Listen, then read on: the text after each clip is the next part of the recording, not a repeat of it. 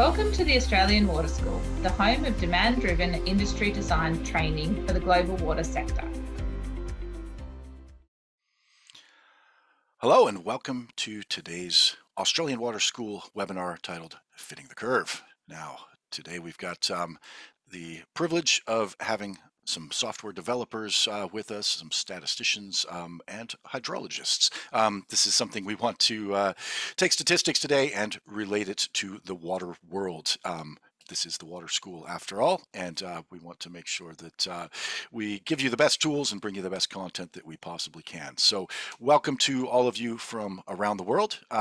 This has been a tremendous response to this, almost 1,000 registrants for today's webinar from over 50 or 60 countries. Welcome to all of you. We hope you gain something from this webinar today and that we can provide you resources that help you in your career.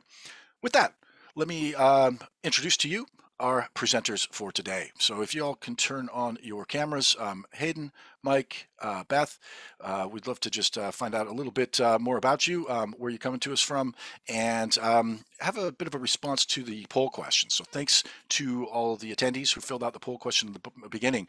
We wanted to get a feel for what concepts are you familiar with and which ones might be brand new to you, just so we can help steer the content for today and the level of the conversation that's going to go on. So in that order, as we see it on the screen, let's have you all introduce yourselves. Haden, tell us a little bit about your background, how you got to be in this nerdy subject of statistics, and where you're coming to us from today. Over to you, Haden. Yep. Hi, everybody. I'm Haden Smith. I'm with the Army Corps of Engineers Risk Management Center. My background, bachelor's degrees in civil engineering, and I have a master's in risk management and economics, with focuses in both on statistics.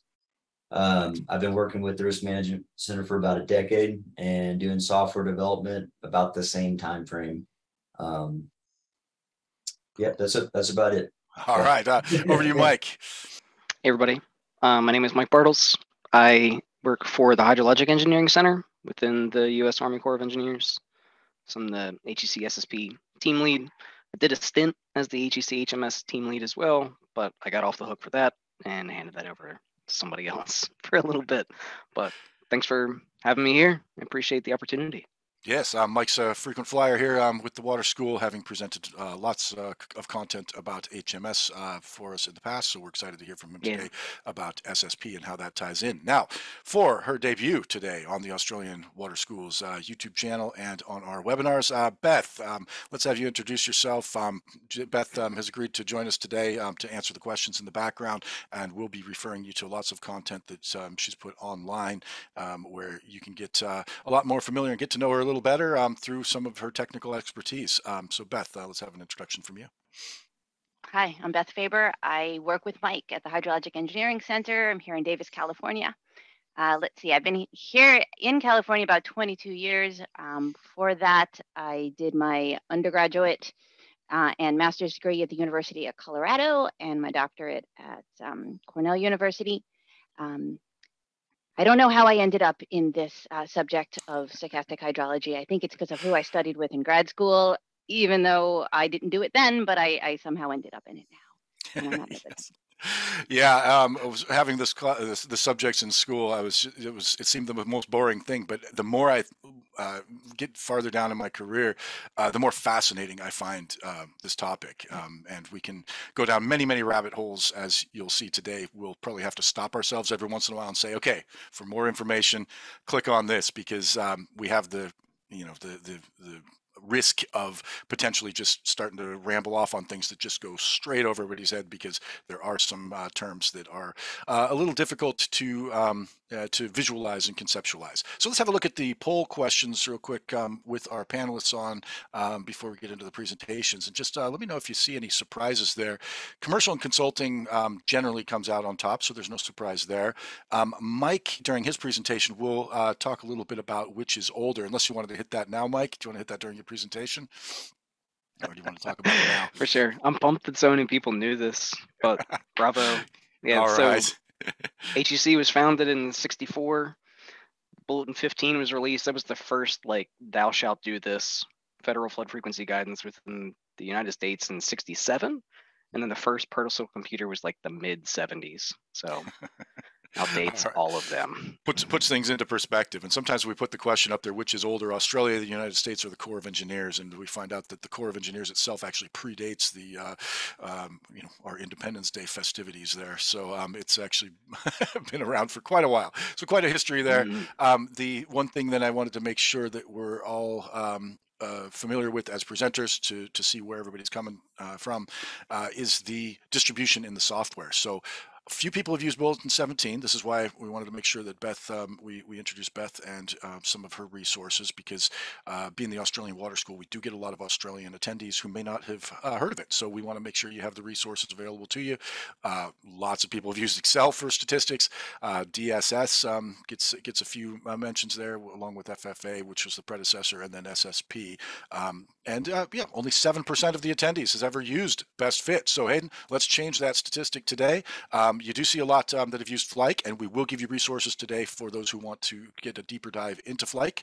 Got a couple of comments that we've incorporated from George Casera, and who's helped to develop that software, and we want to make sure that you're able to get into the guts of that. So there are quite a few users who have used FLIKE.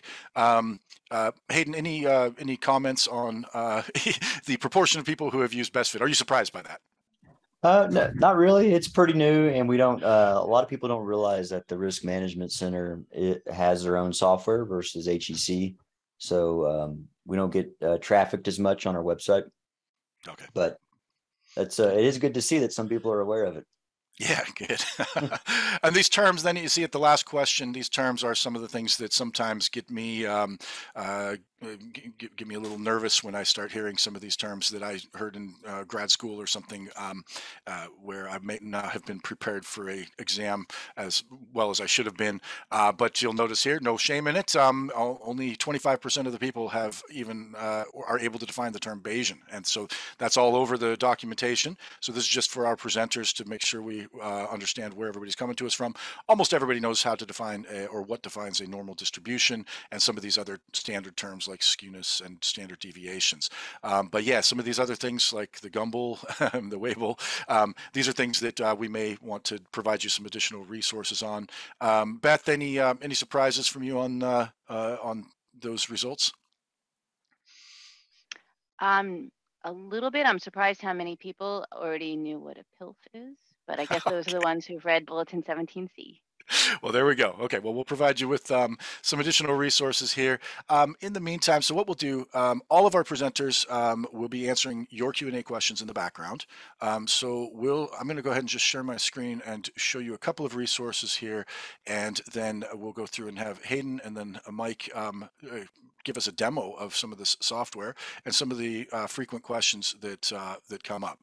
Okay, so I'm going to give you just a 5 to 10 minute overview. This is something we covered in a course just a few months ago on stochastic hydrology, and it's really just to try and get anybody who is new to some of these terms to kind of catch up and able to keep up with some of the things that might get presented later on. So there was a Twitter feed a while back where somebody talked about the inevitability of nuclear war. Now, I grew up in the the 70s and 80s where it was always discussed, something that always seemed like it might be coming. Maybe that chance has gone down. Maybe it's gone up. What is it? Is it 1%? Well, if the chance of a nuclear war in any given year was 1%, how long do you have to go before it essentially becomes inevitable? And this may sound a little bit scary, but we need to get into some of the concepts called Euler's number.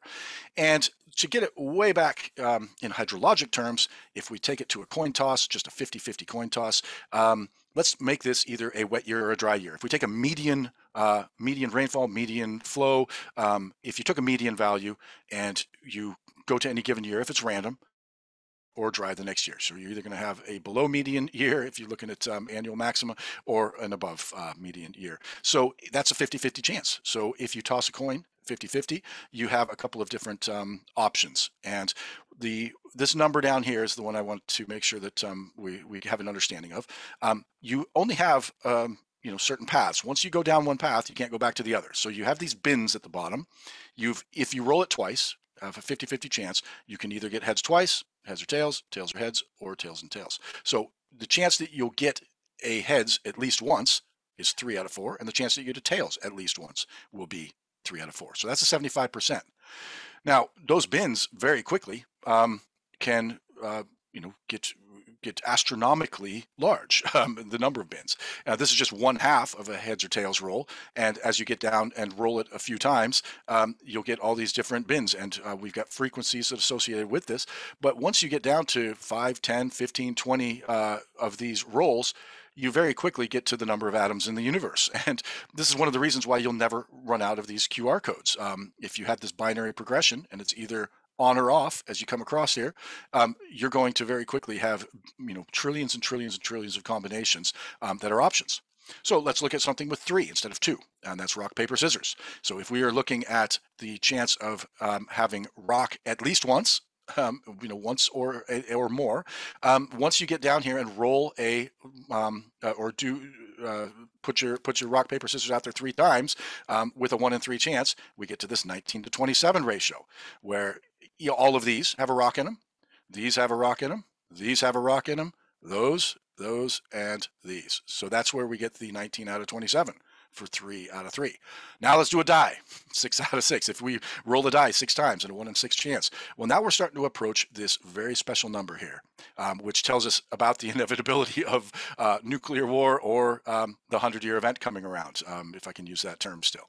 Now let's take that to a 100-sided die. If we roll a 100-sided die 100 times, that's where we start to get into our statistics where we can relate this to water. Now, I've got a few things here that I'll provide some links to on the background resources. If you remember back in the days of Price is Right, that's what I grew up seeing sometimes. There's this Plinko game, and you start to fill up these bins. Now, in a Plinko game, you can go one way and you can go the other way, and you'll start to come back toward the middle. And you can skew this one way or another. You can, I'll give you these links to some of these things that you can play online and get a feel for some of the distributions and the skews.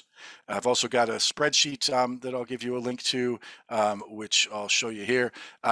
If we hit just in Excel and we hit F9 over and over and over again, and we're rolling heads or tails, how many times would I have to roll to get heads 5 times in a row? If I kept hitting this over and over, at some point, I probably have a chance of getting that. But let's look at the Plinko game here. And if I hit this one over and over and over again, how many times before I get a heads 10 times in a row? How about 100 times in a row? And I'm doing sets of 10 rolls here to see if I can ever get up here, in this sideways Plinko game.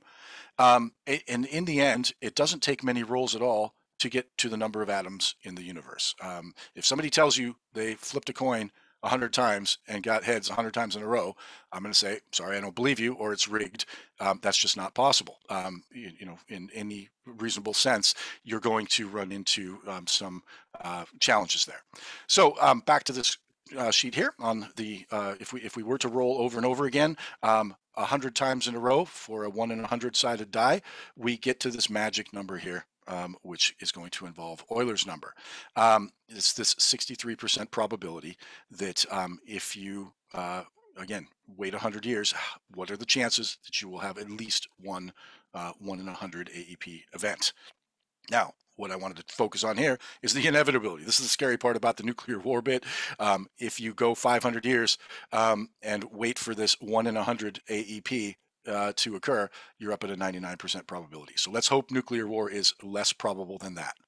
So I'm not going to cover any of these. This is some of the background behind, this is straight out of the Australian Rainfall and Runoff Manual. This is what's going on in the background.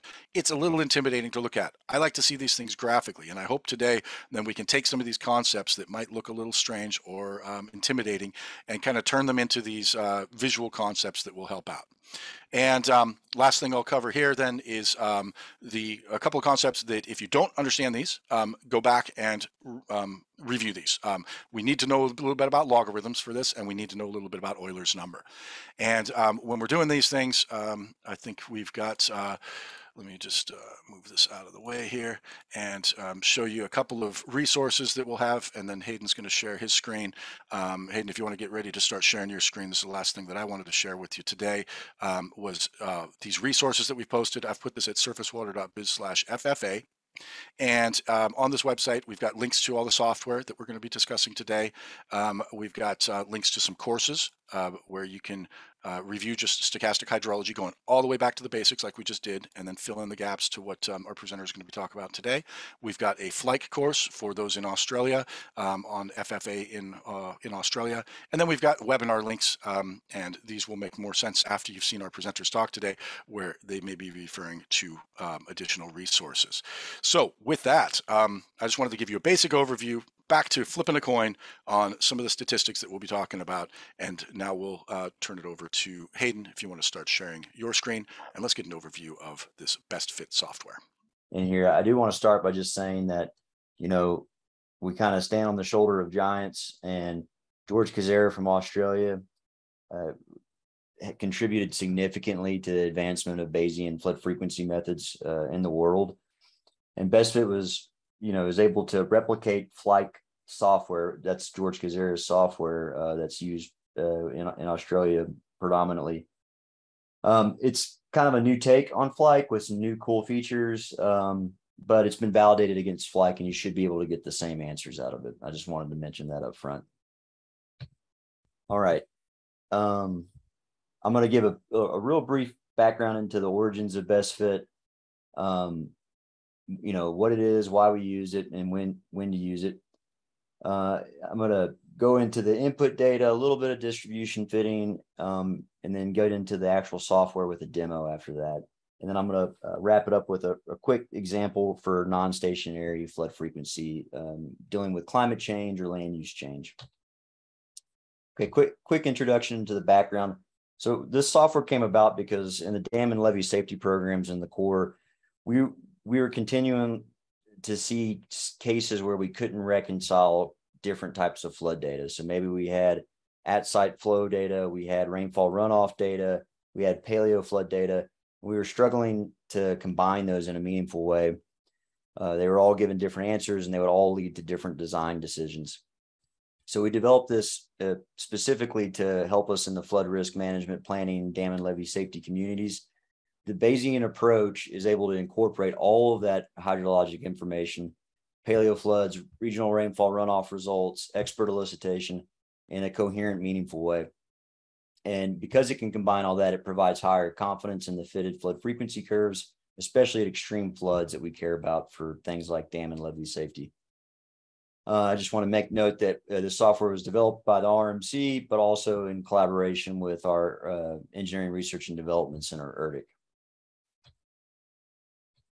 So what is Bayes? There's not that many people had a deep understanding of Bayes' theorem. It's that little nasty equation at the top there. It's the only equation I'm going to show in the slides, or maybe there's a couple others, but it's not super important that you're able to grasp that guy. The main thing is the diagram here. So Bayes takes prior information on the left, combines that with at-site observations, and plugs that into a model likelihood function, and then it spits out a posterior distribution. So it's able to take prior data, at-site data, boom, spits out your best estimate in the posterior. That's the main thing to know about it.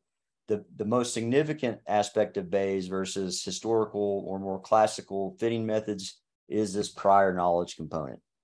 So through prior knowledge, we can bring in regional spatial information, we can bring in expert elicitation, and we can bring in rainfall runoff type results. Okay, so when to use it? We use it across the board for semi-quantitative and quantitative risk and hazard assessments and higher levels of studies in the Corps.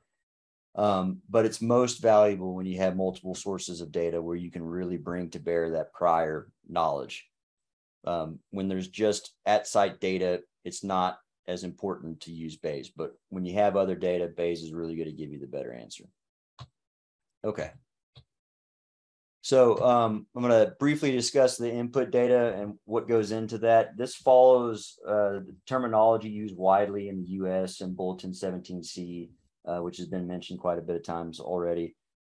We label data into kind of three categories. We have systematic data, interval data, and threshold data. So systematic data is collected at a regular prescribed interval, and it's assumed to have no measurement error.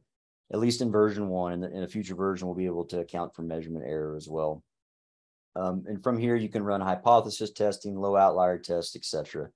Off of this data set. So this is like your at-site gauge data that you would pull in from USGS in the States. Interval data bounds the data between a lower and upper bound, and it's particularly useful for historical type information. So maybe we have some newspaper reports from the 1800s when settlers first came about, or we have some paleo flood information that has some level of model uncertainty that we want to incorporate. Those are the typical common use cases, and those are shown as those vertical error bars there. And then finally, threshold data. For version 1, we just do left sensor data, and so what that means, a perception threshold, is that in that pink box that you're seeing on the screen, is what we're saying is that during that time period from 1820 to 1880, had a flood occurred, it would have been less than 38,000 CFS. So all we can say is that we know that when a flood occurred, it wasn't bigger than some value. We know it was less than some value. And that's really useful for extending the record, because we might not have exact data points from a newspaper or from paleo floods, but we know something hasn't ever been exceeded. And so that's where this perception threshold is very valuable. Okay. The next thing you can do in BestFit is distribution fitting, just basic fitting. This is with maximum likelihood. It's similar to Bayes, but there's no prior knowledge. The main thing is model selection. So there's 13 probability distributions in BestFit that you can choose from. And there's 3 goodness of fit measures, AIC, BIC, and root mean squared error that are provided. The main thing to know about this is that the smaller the value, the better. So the smaller the AIC, BIC, and root mean squared error, the better the model.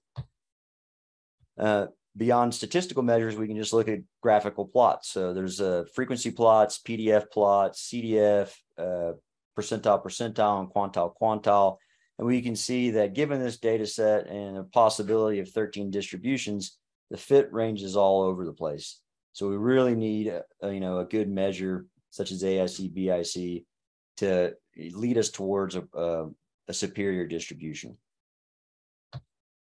And then this is just a note that out of all those distributions, you can get full summary statistics to, you can take this, plug it into Excel, do whatever you want to with it to do your own analysis. All right, so we've input our data, we've selected a model, say it's GEV or log Pearson type 3. Now we want to run a Bayesian analysis. So you just create a new analysis, select your data, select your distribution, hit go. Boom, you're going to get a flood frequency curve with uncertainty bounds, like as shown on the screen there. And from there, we can start, diagnosing the simulation. I didn't mention this earlier. I didn't want to get too in the weeds, but BestFit uses something called Bayesian Markov chain Monte Carlo to do estimation. It's not super important for the purposes of this presentation. There'll be more resources that can go into greater detail. But MC can be assessed for convergence. And so there's for the power users out there, the pros that maybe have had some graduate courses, you can go inspect autocorrelation plots. You can look at the chain traces to make sure that they're stable. And then you can also go and explore your actual parameter results. So here we can look at prior distributions versus posterior distributions on, say, skew of log Pearson type 3 or mean, etc. And you can also see how those parameters interact with each other. So in this case, this is a log Pearson type 3. We can see how the standard deviation parameter interacts with the skew parameter. All right, so I'm going to step into a demo real quick. And we pull this up. So when you open BestFit, you're just going to have a screen here. You got a Project Explorer on the left, properties window on the right, and the message window. To create an analysis, it's as simple as this. We create a new data set, and you might have values from HEC-DSS, or it can be from any number of sources. It can be in a text file, spreadsheet, whatever. And all we got to do is grab that, copy it, and we're going to add a row, and then sorry, one second, and then paste it in there. voila. So that's our input data, and we can look at a chronology plot here that sorts it in order in terms of date, and we can look at the empirical plotting positions of that. Next, we can create a new analysis. So all we have to do is grab our input data, and in this case, the default distribution is the generalized extreme value, GEV, which is widely used globally, and then just hit play. And it's going to run, take a few seconds. And then now we have our best fit distribution with uncertainty bounds. And we can go in and explore our parameters, as I showed in the slides, how they interact. And, we can go look at convergence and the likelihood and traces, etc. So one thing that has come up in recent times is, there's this huge floods that have occurred out of nowhere. And, are they really is a 500-year event, or is it really a 100-year event? How do we know? So the data I'm using here is actually from a paper by Viglione out of Italy, famous paper on Bayesian flood frequency. And he demos in this example, in 2002, there's this huge flood event that occurred. So I'm going to create a new analysis. I'm going to plop that in. And it's way up here if y'all can see it on the screen. So it's considerably bigger than every other data point. So what does that do to our fit? Well, we can quickly create a new analysis, grab that data, run it, and we can toggle back and forth, and we can see it, pretty significantly changes our fit in terms of the tails. If we're trying to design something to 1,000-year or to a specific flow level, our risk is going to change pretty dramatically with that one event. So can we do better? Can we put that one event into context? And that's really where the power of Bayes comes in. So I'm gonna switch over to a formal analysis here, where they bring that data into context. So we have that huge event in 2002 that's up here. We have some historical data from the 1600s and 1800s we brought in as flood intervals, and we have a perception threshold over that whole time. So nothing during that time, except for these three events, ever exceeded 300 cubic meters per second. And then we can run that fit, and we see that, that significantly reduced our confidence intervals. Now we're fitting through the data. We fit through that 2002 point really well, kind of brings that data point into context. We can go even further, though, with Bayes, and we can add causal information. So this is rainfall runoff results.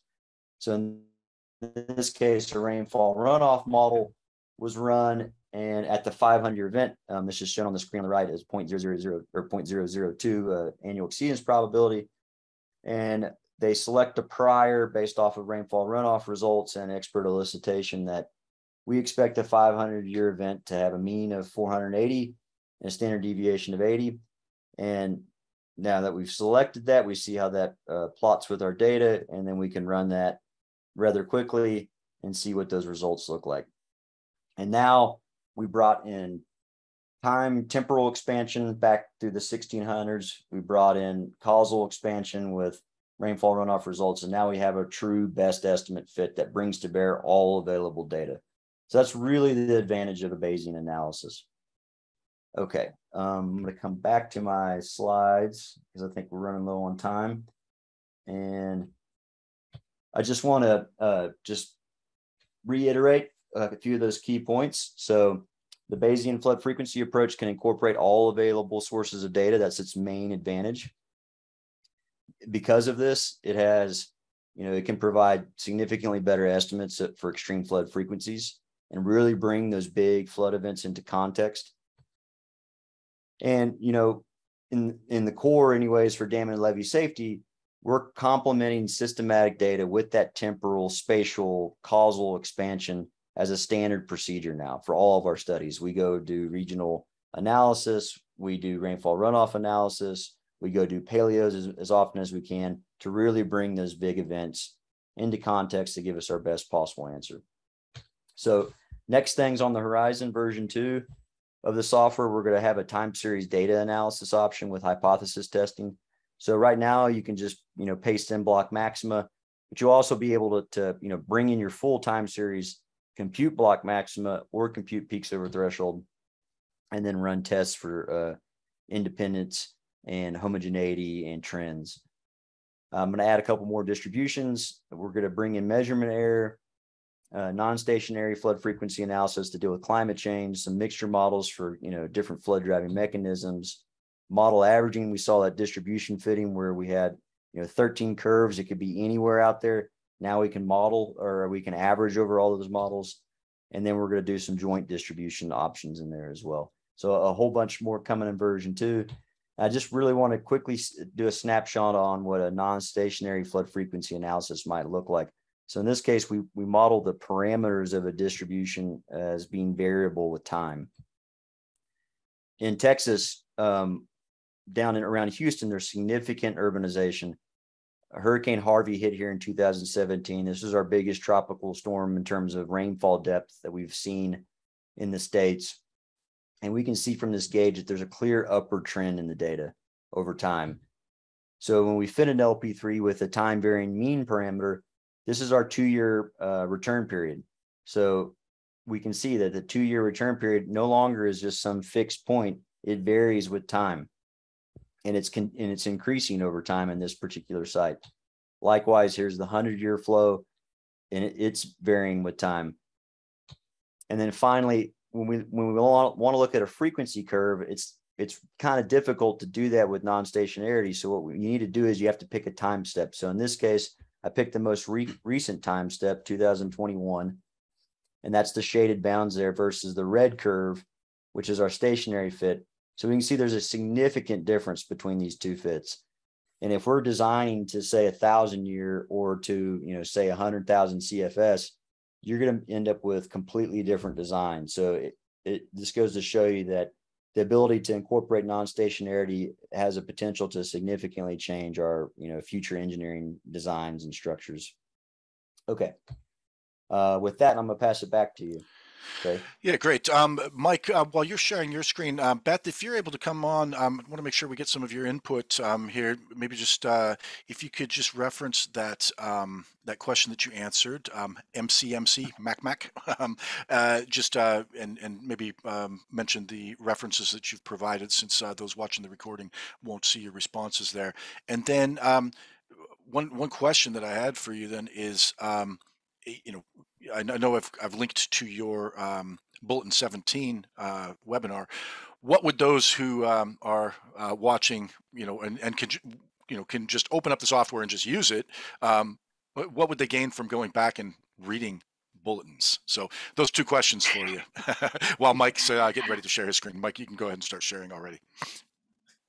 Okay, the reference that I provided for Bayesian MCMC with in frequency analysis is just one of many that are on that topic, but that one happened to include my thesis advisor as an author. So I had it a little bit more to hand. It's a good paper. There's a lot of others out there as well. What's the benefit of reading the bulletins if you can just do the analysis with software? As someone of the generation that you claim to be, I don't like sending folks to do software to do anything that they couldn't have done by hand, or at least understand exactly what the software is doing for them to make it a little easier than having to go back and do it by hand.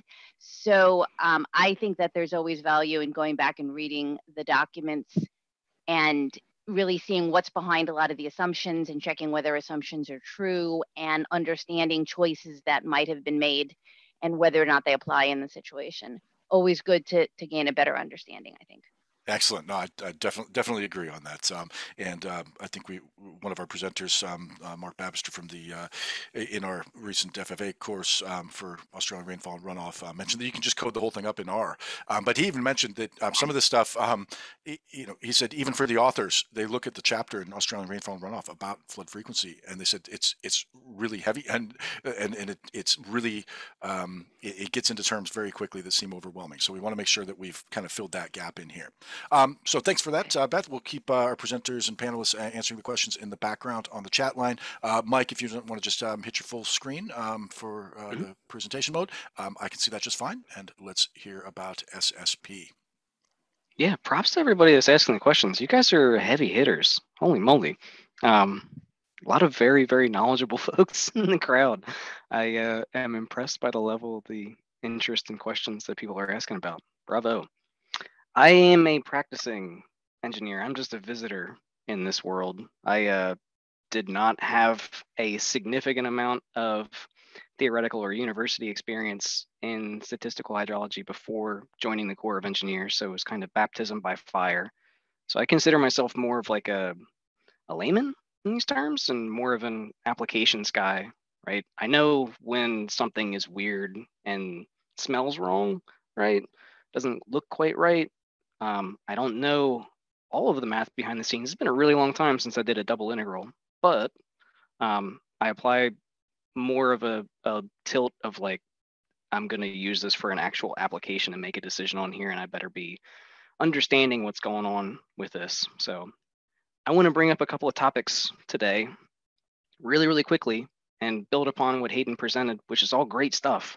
I'm going to build upon what Haden presented and leave you with a couple of things to think about and possibly get into a bit of discussion. So I'd be remiss without bringing up a couple of things for HEC-SSP. Latest release that's coming up is version 2.3. You can grab our latest beta from our website. I get links to downloads there and the training materials that we go along. We spend a lot of time developing training materials. So we have tons of videos, tons of class materials, tons of tutorials and guides that are on there as well.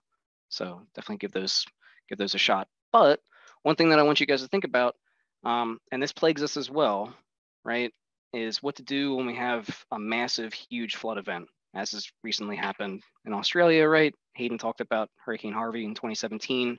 We don't have to go very far back in time to find examples of things happening that we never really considered to be possible within the realm of like a human lifetime or experience like that.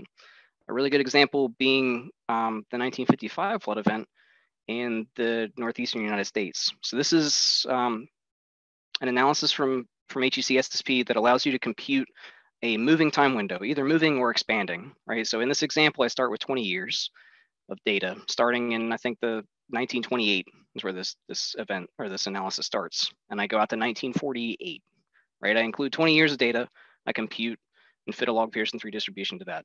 Then I increase by 5 years, and I fit another distribution to it. Then I increase by 5 years. You can control the windows there, but you can quickly see how these parameters change relatively quickly, right? Mean, standard deviation, and skew, they bounce all over the place. Skew bounces a lot, right? That's the most uncertain parameter out of the three that are used to parameterize the log Pearson 3 distribution. That changes a lot. Beth is the master of showing these examples from a hypothetical standpoint too. So if you're interested in that, she's got tons of that. But you can see how that plays out in terms of quantiles, right? So the 1 in 500 flow I show on the right, that's in blue. The 1 in 100 AEP flow shown in green, and the 1 in 10 AEP flow shown in orange on the right, right? So when I start to look at the 1955 flood event, these things change a whole lot. Be prepared to see changes when you start to incorporate huge flood events, right? And when do we want to do flow frequency analyses and update flow frequency analyses? It's right after these large events occur, right? We are a reactive society. We don't necessarily proactively go out and build a whole bunch of things. We go and build infrastructure or change things after flood events have occurred. So keep that in mind. Hopefully this tool here allows you guys to visualize how these things change over time and also use them as teaching tools, right? I wish I had this stuff for public meetings that I went to in the past. Haden hit at uncertainty, which is something to always be cognizant of. Uncertainty in parametric modeling, so fitting a distribution using a fitting method, right? So I can fit the log Pearson 3 distribution using multiple different fitting methods. Those are each different models. Uncertainty in those models arises from a whole bunch of different sources. One of those being model choice, right? How often do we consider that? Your choice of model can have some pretty heavy implications that go along with it. Really great publication from the USGS. Got to give a shout out to Tim Cohn. He was a master in this world. Was a major player in Bulletin 17C, which is federal flood frequency guidance within the Corps of Engineers or within the United States. He was one of the main authors there. He was a main author in this paper as well. It gets at what do we do when we start to extrapolate, or this paper talks about what do we do when we start to extrapolate, right? So here's a screenshot showing several different analytical distributions fit to the same data set, right? I showed the gamma distribution in here, 2-parameter gamma. That's the orange curve there. That's kind of junky, doesn't look that great. So that's obviously a bad choice. But the other ones that I show here aren't necessarily bad choices at all. They pretty evenly fit the data that I'm showing here. But when I extrapolate to the 1 in 10,000 AEP, where we live for dam safety and levee safety studies and things like that, there's a significant amount of uncertainty that goes along with that. Be cognizant of the choices that you're making here. At least be cognizant of the choices that you're making when you fit a distribution to data and when you start to extrapolate to the 1 in 10,000 AEP or beyond, right? We need to live in that world for risk-informed decision-making things. One thing that I would suggest for everybody to do to reduce uncertainty is incorporate as much data as you possibly can. Haden hit at that for incorporating precipitation frequency results in your distribution parameterization. Another way that you can do that is to actually incorporate more at-site information, right, from a nearby gauge. If you have a very, very short gauge record, look for nearby long-term sites to extend that record. You can now do this within HEC-SSP, so you can use record extension techniques like the maintenance of variance extension, which is included within Bulletin 17C as well. This is typically what you get out of that, right? We're essentially fitting a linear model to concurrent data in order to estimate what happened or what would have happened, likely happened, at the shorter record site given the concurrent statistics between the two. When you actually include that information in your at-site flow frequency analysis or in combination with your at-site information, you can make a much more informed prediction of what flow frequency looks like and ultimate stage frequency consequences and make better investment decisions here. So this is just an example where I took a very short record site and I extended that by, how many years was it? Like, I think it was 17 years or something like that. It's not the full 19 years to concurrent record, but it was somewhere along those lines. Was able to make a much better prediction here in terms of extending my record, fitting a better distribution that's better fit, and more informed in predictions are much better there. So giving something for you guys to think about. Sources of uncertainty are definitely diverse when you're performing a flood frequency analysis. Be cognizant of them, but don't shy away from it. We can't just start with a blank sheet of paper and not do anything. We have to do something. So attempt to incorporate as much data as you possibly can to reduce that uncertainty. There's a whole bunch of new tools out there for you guys to visualize your data and perform better analysis as well. All right, that's all I got. I'm gonna spur discussion and see what questions come up. We can go through the chat if you guys are ready to do that. Yeah, Beth, if you're still with us, if you can, I wanted to have you just highlight, just select one of the questions that you've answered. There are so many, as Mike mentioned. Maybe just choose one to focus on, and then we'll just kind of make the rounds and take turns having everybody pick a question that's coming on the Q&A line to address. So yeah, it seems like there's a lot of interest in the climate change non-stationarity in the chat. So, and additionally, multi-site analysis. So it seems like several folks are interested in a regional version or a multi-site version. So BestFit version 1 and 2 are just single site analyses, but if there's a large demand, then we could easily add a multi-site regional analysis option in a version 3 of the software. The other comment is the non-stationarity, how best to handle that. So version 2, I'm just going to add the ability to model the parameters as trends over time. And so best practices would be, we want to assess our data, run some hypothesis tests to actually see if there's detectable trends. So we need to run some statistical tests on the data. Then we need to do model selection. So we need to run our stationary, our classic analysis. Then we need to run our various trend options and then compare which is a better model. And we can use AIC and BIC as means to do that. So if the stationary analysis is giving you better AIC, then that's telling you that even though there's a trend, it's not significant enough to model those trends. But if, like the example I showed, there's a significant trend, then we should model it and we can do better with the non-stationary analysis. So great questions, lots of ongoing research on that. And it seems like there's a lot of interest from the field in that aspect. No, I think so. Now, one of the things we wanted to show you with this webinar is how easy it can be. BestFit is something where you can just open it up. I was surprised when I first heard about it. I opened the link, I popped in some data, and like in 2 minutes, I was looking at my curves. And compared to having to learn DSS and other approaches for some of the other software, or get into the FLIKE, some of the parameterization there, it is very easy to use. But that can be dangerous.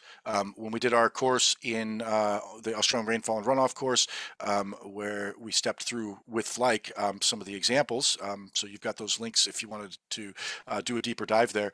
The first example, everybody was given a set of data and said, here, do the flood frequency, and it was wrong, intentionally wrong. It's just, you have to watch out. You can't just take the data, plug it in, and start spouting off numbers to the press and say, this was a 1 in 2,000 event. Mike, I know we talked a little bit. One of the questions that has come up frequently, and I see a couple of these references on the chat line, when we are looking at, and we mentioned this briefly, and I know it's a rabbit hole, but maybe just give us the brief overview and maybe some point to additional resources.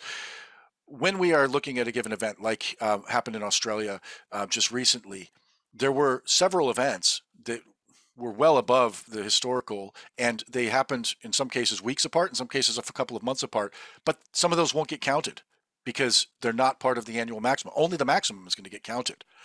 Why do we ignore, and what is the risk in ignoring, and what are the alternatives to ignoring the second, third, and fourth storm in a given year, which may exceed all previous records? For sure. That was a good, very, very good question, and one that comes up quite frequently. Historically, annual maximum series, or just choosing the largest flood event in a given year. So that can be, like in the US, the standard water year is October 1st through September 30th, which just so happens to coincidentally fall along the federal fiscal year. And not necessarily hydrologic speaking. Anyways, we choose the largest flood event within there and use that in our analyses as a shortcut to try and ensure independence of flood events, right? We don't want to choose a flood event that's only as big as it was, or its magnitude that was measured is only as big as it was because some other flood event happened right before that one happened. That is a very difficult thing to ensure when using multiple flood events in a given year. It's even difficult to ensure within an annual maximum series when you have a whole bunch of different flood runoff mechanisms throughout the year like you can in the Northeast. But I feel you on that one. Partial duration series are very, very good things, and we want to promote their use more and more. There are some tools within SSP to get at that, but we're making some major strides in the near future with the USGS that manages our gauging programs in the United States to not only promote their use, but also give that data out to more and more people. Some of that stuff is available behind the scenes. I'm not sure about gauging programs in other countries, but there's a lot of data that's in paper format that have never really been published. It would be really great to have multiple flood events in any given year from which I can pull to ensure independence and also ensure that they're identically distributed as well when I do fit an analytical distribution to that. So yeah. No, I feel you on that one. We want to do more with that. Yeah, that's a topic that came up. We had over 2,000 people registered for our extreme event in Australia webinar just a couple of months ago. There's a lot of interest in trying to figure out, were we just wrong, or was this really as extreme as we say? Mike, just so we'd love to see your beautiful faces. Yeah, that's by the way, true. I'll answer you on that one. Yes. All models are wrong, right? Well, that's true. Some are better than others, and we're really just trying to approximate the real world with only, and sometimes, like 20 years worth of information. So. Yeah. Okay. Well, right now people can see our your beautiful faces, nice and large. Could you share that one screen? Just that'll shrink us down a little bit on the side. That one slide where you had the progressive frequency assessment. I think that'll lead to a couple of good discussions about these recent events, and then we'll address a couple of the other questions. So if you pull that back up again, this is for example. in Australia. So that 1955 event that you see there, let's imagine the historical record in Lismore or some places in, the Eastern Australia where they had these massive events. And let's imagine that big dot up there being this recent event here in 2022. We don't know what's coming. We have no crystal ball. So with that dot there, should we, this was the question that I put out there on our LinkedIn posts and other social media posts, the question that I put out there, does it make sense? Should we just immediately redo our flood frequency and risk that short-term jump when in all likelihood, it's going to come back down? So Mike, any discussion on that? And then we'll turn it back over to Haden for some of the many questions that Haden's been answering in the background. Yeah.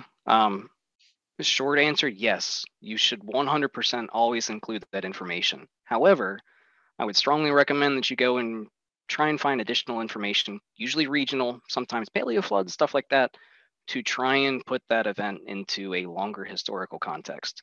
Is that truly the largest event in 50 years? Or is it more representative of, say, the largest flood event or the largest flood that you could have seen within 500 years?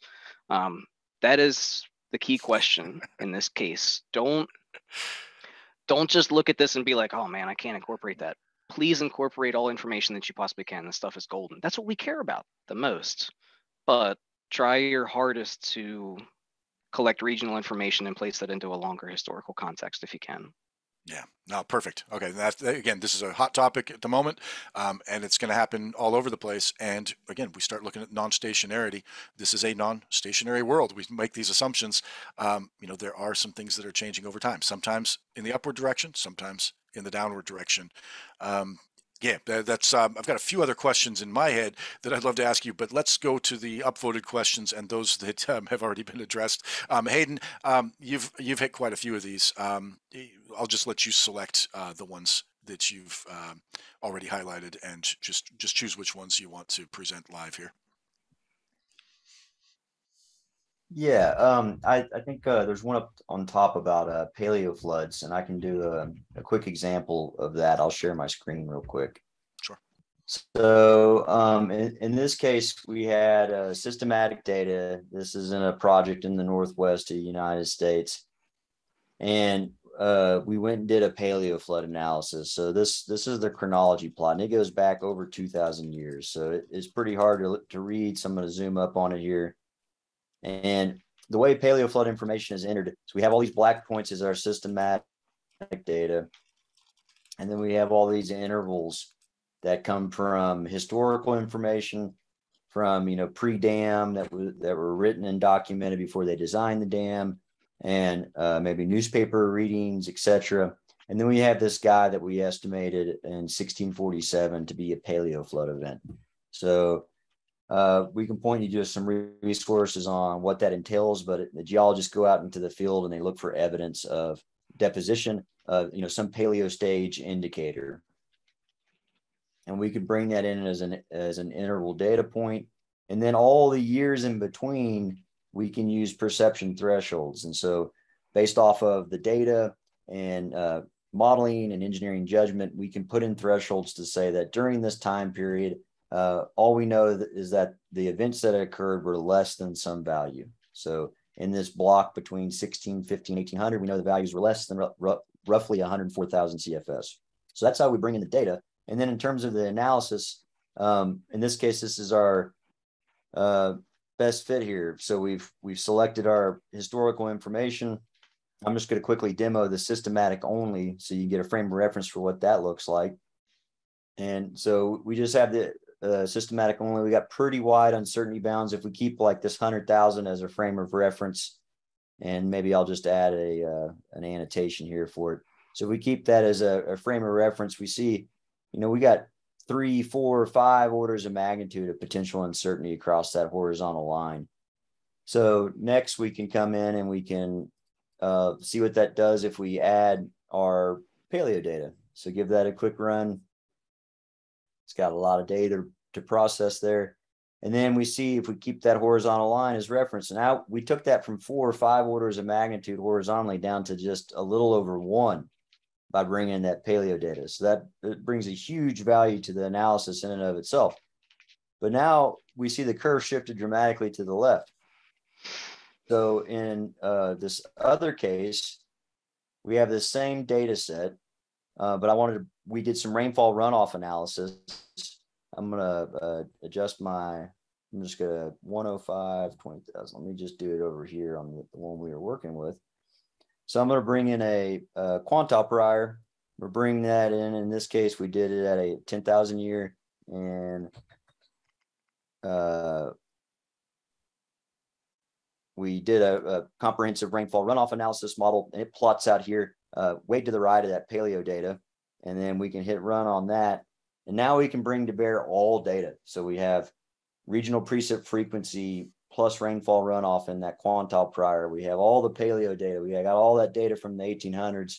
And now look, our confidence intervals are dramatically shrunk, and we really honed in on the best estimate. So if we're designing to something like a probable maximum flood, we want to know what that return period is. This shows us how to really bring to bear all information. Awesome. That's a great demo. And again, I hope you see the value in this, in having a webinar where somebody just opens up the software and runs it, and you can see from scratch, a couple of these examples, just plugging things in, you can get some numbers. I hope you've seen some of the cautionary tales on what to be aware of. A lot of people are highlighting some of those cautions in the chat line and in the Q&A line. We'll try to put those resources online for you. We're about out of time today. We will turn it over to our speakers for some closing remarks. But while we do that, let's have a couple of slides up here to show you some of the other resources available to you. As we've been talking, I've been popping resources into that webpage, surfacewater.biz/FFA. If you go there, you should be able to find previous webinars on HEC-DSS. If you want to use that for your records. You can get a tutorial on that, a bunch of extra webinars on extreme events, how climate change is affecting that, and on these recent events in Australia. How do the flood frequency analyses, how have they been affected by these? And sometimes you're still well within the confidence bounds that we previously had. So as Mike said, we're generally wrong, but we're getting as close as we can, and the better data we have and the more gauge data that we get, the better our results are going to be. So with that, we thank you for all your participation. Let's have Mike and then Haden give us some final closing remarks as we wrap it up. Mike, you first. Just thanks again for all the interest and the great questions. I know I listed a couple of those that I answer them live. Hit me up with an email. I'll get back to you. In general, I would recommend that you learn as much as you possibly can about all these subjects. Don't be like me and not take any legit, honest coursework on it. Haden's the master on that one. I'm sure he can point you in a good direction on some good book smarts. Learn from that. Excellent. Haden? Yeah, thanks, Craig. This was a great opportunity. Really great questions from the field. I can see there's a lot of interest and really sharp folks out there. So appreciate the opportunity, and if there's really some serious follow-up questions that you'd like to explore, shoot me an email anytime.